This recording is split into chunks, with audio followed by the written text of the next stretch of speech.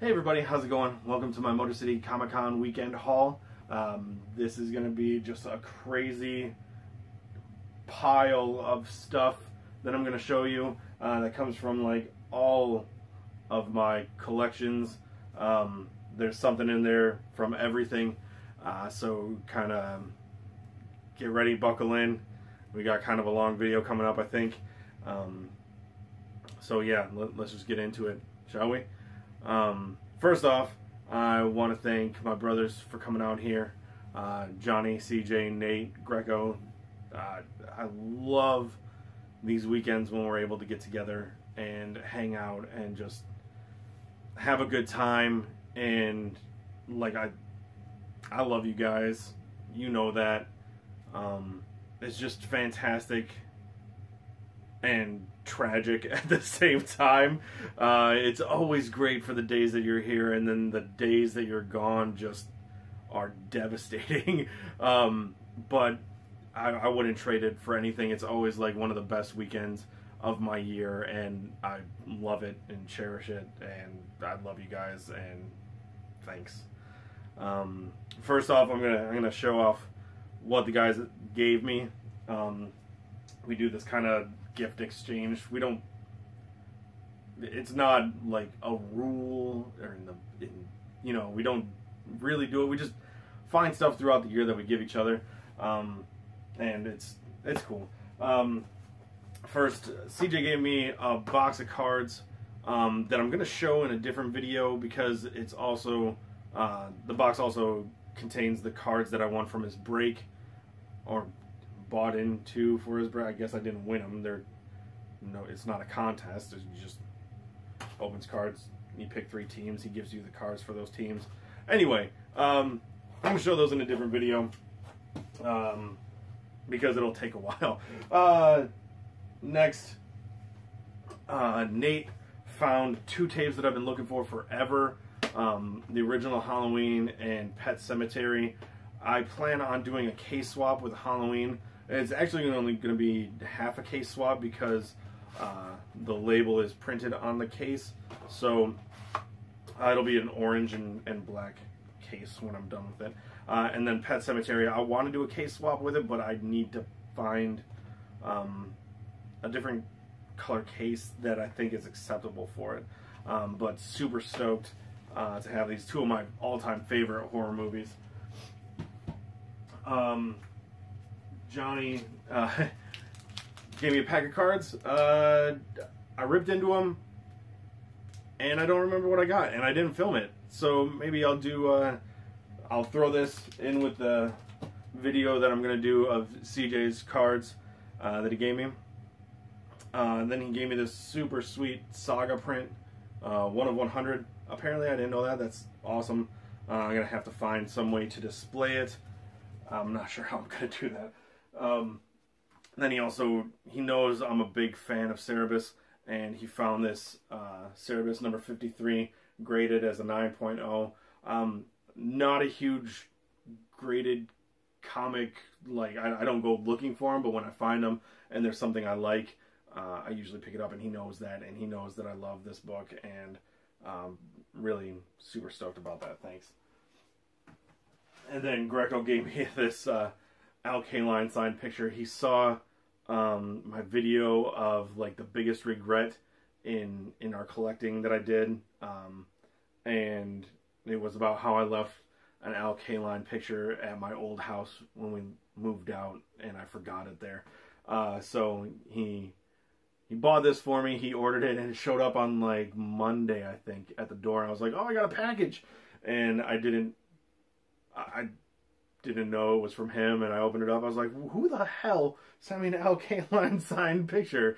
And when I opened it up, he was like taking pictures or filming it, and I was like, oh, did you send this to me? And yeah, so thanks, Greco. I'm gonna hit my head on this all video long. So Comic-Con, the big thing, I guess, was getting books signed for me. I didn't have any focus as far as picking up any books or even looking for any books. I just kind of wanted to meet some creators, and I did. So I got Thor signed here by Esad Ribic.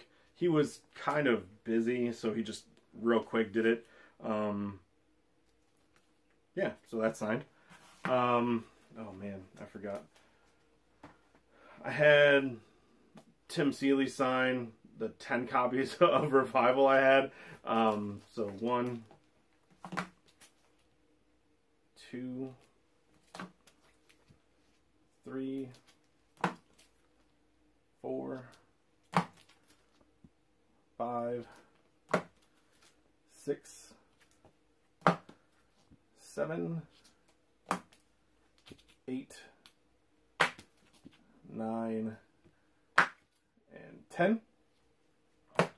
He signed all of them with no problem. He just, I went up and I asked him, I was like, I have the 10 Phantom variants of the first issues. Would you mind signing them all? He was like, no problem. And he just started whipping them out, and he was super cool.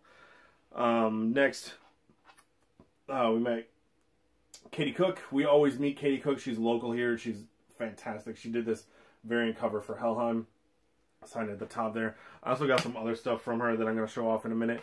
But yeah, she's awesome. She really is. And then we got Sean Murphy to sign this Punk Rock Jesus #1. He was awesome. If you get the chance to meet him, it was a phenomenal experience. He was super cool. He talked. He spent time. I didn't think he was going to do like a little sketch there on the side, but like once you get him talking, he's just doing it, and it was awesome. He was super cool. He took a picture with us. I have some other pictures throughout the weekend that I think I'm going to put on the end of this video, so if you're interested in seeing those, stick around. And then lastly, always the best signatures we get through the weekend is our program. We sign it for each other, just little sayings on it or things from the weekend, and it's awesome. So very, very cool. As far as other stuff I got from Comic-Con, I found this Dungeon Master's Guide from '79 that I picked up. I saw it early on in the day at one of the vendors we stopped by, and I had In the Garage by Weezer stuck in my head for the rest of the day, and I think this was the last stop we went to, and I was like, screw it, I'm just gonna buy it. I can't remember how much it was for. I think it might have been listed at, he might have priced it at 20 bucks, and I asked him for 15, and he dropped it down to 17 or something like that. But worth it. I'm stoked. Inside it, actually, somebody has like their dungeon they were drawing up and their character they were drawing up. So that kind of sold me on it too. It was pretty neat, just to see somebody else's stuff they were making on it. So stoked about that. Okay, so let's see what we got. I got I usually go in, when we go to Comic-Con, I get my son some stuff. So this year, we went and saw the Shazam movie, and he absolutely loved it. So I got a sketch of Shazam by, I can't even remember the artist's name. I think it was a local guy. But when I was looking at it, I was like, oh man, that could kind of be, like, you think that it doesn't really distinctly say Shazam on it. So I also bought this. This is the one comic I bought at Comic-Con. This Shazam book that I'm going to make a kind of a collage, decoupage frame for my son. If you've seen some of my other videos, I have some sketches that I got by some artists and cut up a comic book and pasted it on the frame on the mat here, and it looks really awesome. And I know it's kind of sacrilege, I guess, to do so, but I like it. It looks good, and I'm sure there's a ton of those the Power of Shazam issue 2s out there. I saw a couple actually, so and it was 50 cents. So get off my back. Also picked up this Audrey 2 print from another artist that we met, Greg Schmidt. I have some other stuff by him that I'll show you shortly. But super cool guy. Lucas loved Little Shop of Horrors, so I knew he'd like that. And speaking of Greg Schmidt, I had picked up some more prints from him. Prints. So Leatherface, Michael Myers, Jason, and Freddy Krueger. Big horror fan, and those were awesome. I don't remember how much we picked them up for, but he was super cool. Really cool. He was wearing a Descendants shirt, so we got talking about music. This is his card. Yeah, so super cool guy. I also picked up two. He did like these little wallet size sketches that he had in a binder. I forget what the price was, but Green Arrow and Green Lantern, and I'll get little frames for him or frame them together and put them up because they go together. So Katie Cook, I showed you that book she signed earlier. I went to her, and she does these $10 watercolor sketches that are just fantastic. She's great. And she did a John Constantine for me. Just as she said, it's just a guy in a trench coat smoking. And then I asked her for Swamp Thing, and she gave me this, which is more Man-Thing. I was going to put those two together, but I'm going to keep them separate now. And instead I went back to her and got a Zatanna done. And that'll go with the John Constantine. I love it. It's fantastic. And then lastly, as far as artists and actual Comic-Con go, I stopped by Audra Olivia. She does some great stuff. This is something like I kind of always wanted to do myself, but never took the plunge. She does these really cool paintings over top of like flea market paintings. So you can see the actual painting in the background, the pretty house and the flowers, and then she just throws Jason on top of it, and I loved it. So there's that. We have Leatherface, and then we have Michael Myers. So pretty sweet. I really enjoyed looking at her stuff and then picking those up from her. She was super nice too. We just got to talking about painting and like kind of her process and how she does it. And she had some other really great paintings that were more on the sacrilegious side that I thought maybe not hang up in my house where my super religious mother and the rest of my family would show up and see. So I skipped out on getting any of those. Next... so that was Friday. I'll try to do it by days. Friday. Saturday, we went to a card show. Sorry, I'll step out of frame for a second.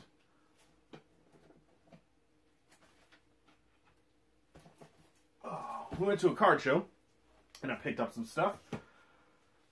Went there, Saturday, thinking that Frank Tanana was going to be there, and I was going to get him to sign a ball and a card. Turns out he was not there Saturday. He was going to be there Sunday. So instead, we dug through some cards, and I found some stuff. And so I picked up a few boxes. OPC 92. Don't know much about OPC. It was cheap, and it'll be fun to rip. And I think it's Canadian based. From what I understand, and that'll be fun. Why not? Then I picked up these Don Russ 94. Looking for this Cecil Fielder card right there. I don't know. They look cool. Why not? And then also picked up these Skybox 90-91 season NBA cards, because they look rad and they're like my era of basketball. So as far as individual cards that I found there, I picked up this super sweet Dylan Larkin. You can see, like, you can see me through it. Just, it's super awesome, and I'm actually going to meet him next weekend. I was going to have him sign this, but then I got to talking to the guys, and they're like, the signature on that's not going to stick. It's going to kind of smear. So I have something in the mail coming. You'll probably see before next weekend. Or no, you'll probably see next weekend, because it's just a card. But it's, okay, it's the paper card version of this that I'm going to get him to sign. But this is super cool. Really dig that. I also picked up a pack, or not a pack, but team set of the 84 Tigers, including the checklist with Sparky Anderson on it. That's, I guess it's missing in some of the sets. I don't know. I dig it. Cool. And then I picked up a bunch of Ty Cobb cards.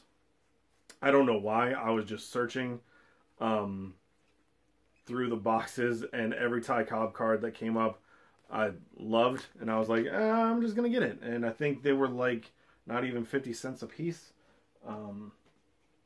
So yeah, and then I got a couple LK line cards. And an LK line Bat Relic card.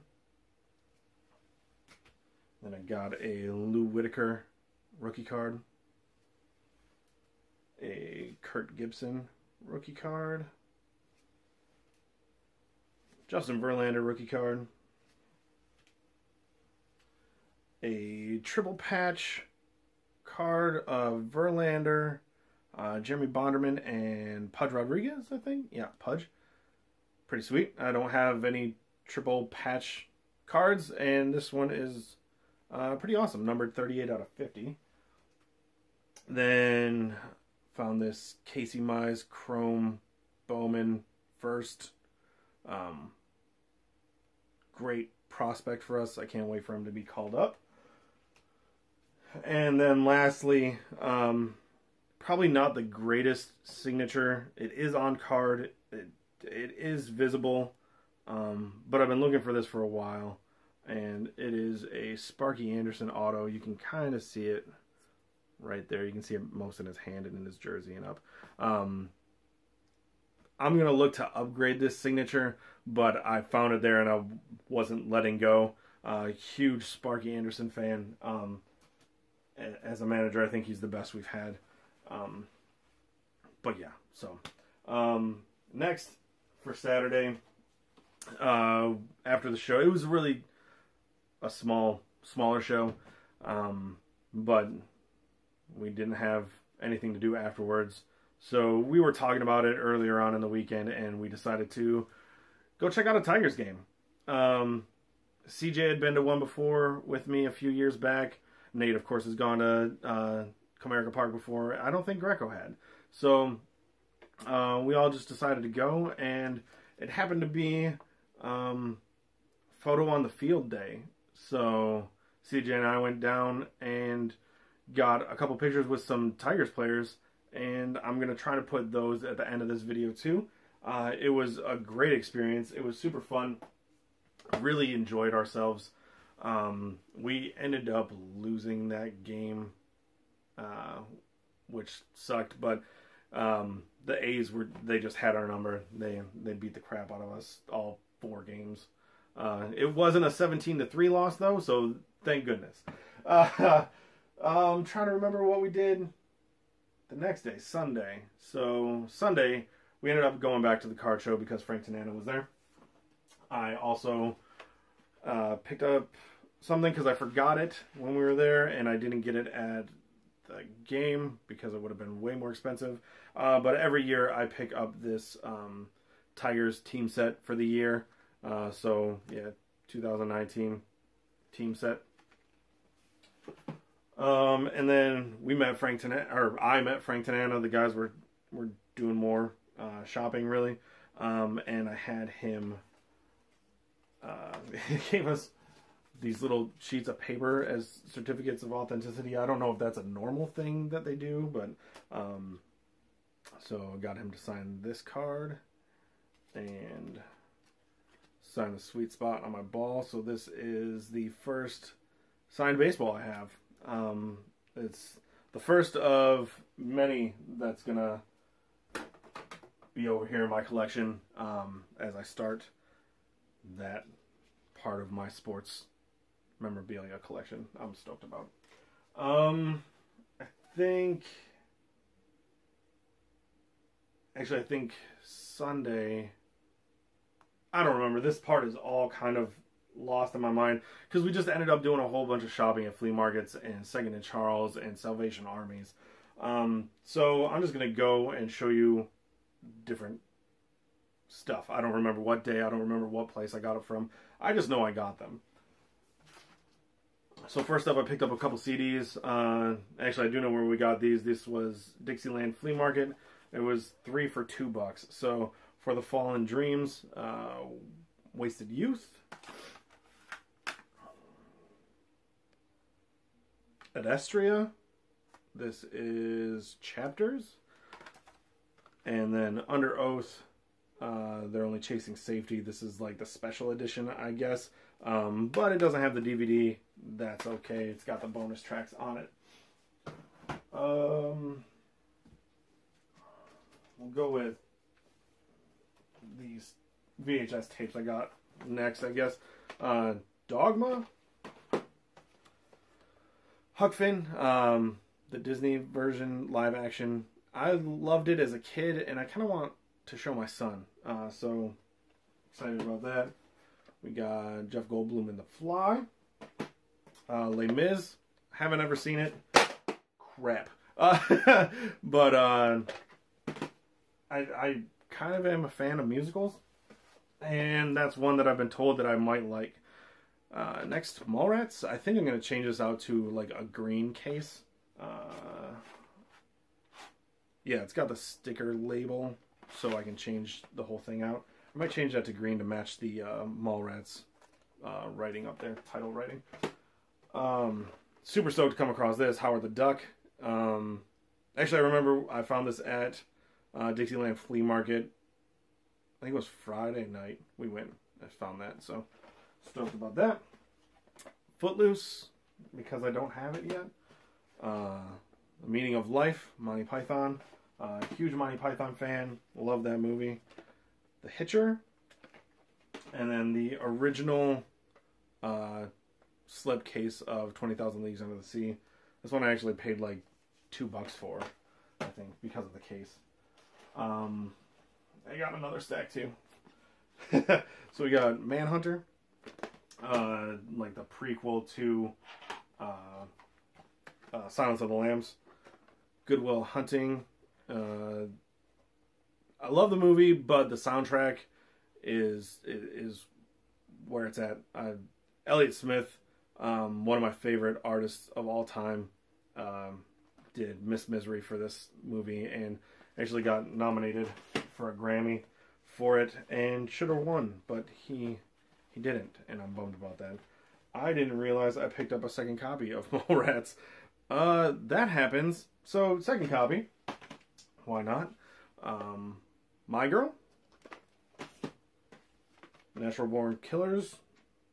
That was the receipt. Natural Born Killers. Maximum Risk. The Client. Loved that movie when I was younger. And Slacker.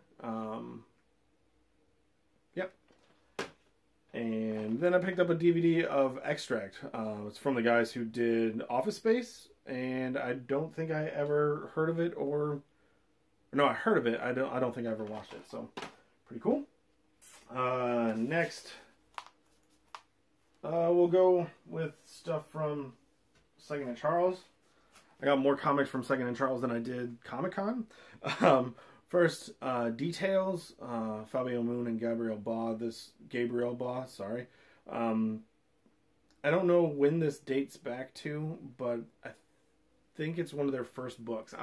Correct me if I'm wrong, but I know I haven't read it, so pretty excited to have that. I picked up a couple issues of Postal, so 20 and 23. I'm down to just needing number 9 to complete that. I did find this to complete this series in singles, Pretty Deadly. This is issue 2. Now I'm done with it. Pretty stoked. And then Nate found these super awesome Judge Dredd magazines. I think he only picked up one, but I found 32, 33. You can see on the bottom. They're from July and August. When is? I don't know what the date is, what year it is, but I don't care. They're pretty sweet. And this is my favorite cover, 33. There's still a few more there that if I enjoy looking through these, I'll go back and pick up some more. Next, also a second to Charles, I found this Anti-Flag acoustic live performance album. I believe the vinyl is clear on it. And it still has the digital download code, so I can put it on my phone. Yeah, clear. Pretty awesome. It does smell a bit like cigarettes, but that's alright. And then I didn't really buy these anywhere. They were shipped to me. I got one on eBay and the other 2 were a pre-order, but they came this weekend, so it's part of the Motor City Comic Con weekend haul. Defeater, this is Letters Home. I think this is my favorite Defeater album, and it's all 3 of these are blue vinyl, so that's pretty neat. And then the new self-titled Defeater album. And then with the self-titled Defeater album, I got this little free 7-inch with Still and True and Let Me Down from their previous record. And then lastly, I have some stuff that I come across very rarely, and they were all at Dixieland Flea Market. And not for terrible prices. This one, probably the best price. Eagle Moss figure of the Creeper. I got this one for $5. Pretty awesome. Still sealed in the plastic. Not open, but I, of course, will be opening it because I put it on display up on my shelf. And then these 2 I got for $15 a piece from a different guy, but I couldn't let them just stay there, so I got the Riddler. Also completely sealed, not opened, so still has his cane there intact. And my favorite Batman villain, Scarecrow, and still has his scythe there. So yeah, pretty stoked. And that's it. That's everything from the weekend. Again, fantastic time. Again, thank you, CJ, Nate, Greco, and Johnny for coming out. The best times of the weekend aren't necessarily the shopping times. It's more just the hanging out and talking and just kind of bonding, I guess. It's just great to have them in my life, and I love them. So, yeah. Thanks for watching. If you made it all the way through, thank you. I'm gonna have some pictures on the end of this video. Thanks. See you later. Bye.